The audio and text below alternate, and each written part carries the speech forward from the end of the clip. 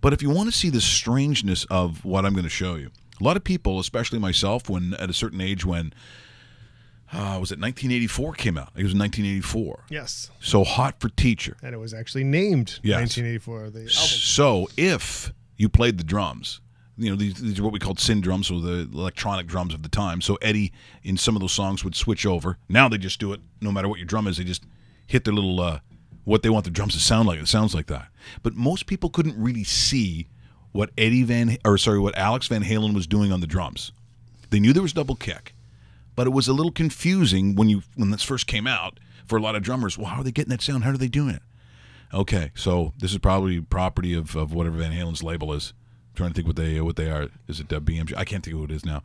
Here is a 13-year-old girl showing you how to play the beginning for Hot for Teacher. This is unbelievable, and she is bang on.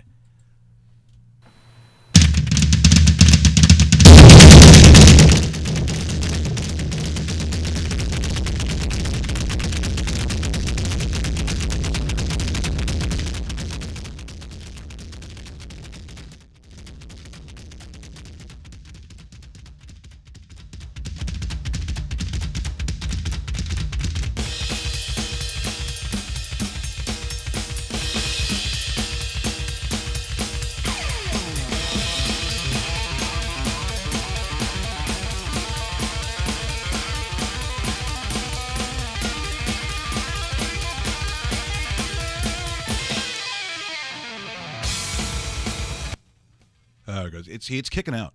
We got something wrong with the board today. Sorry, because it was really the start of the beginning. But isn't that incredible? Yeah, it's awesome. Like Did a great job. She did it like it was no problem. What? Did we just become best friends? Yep.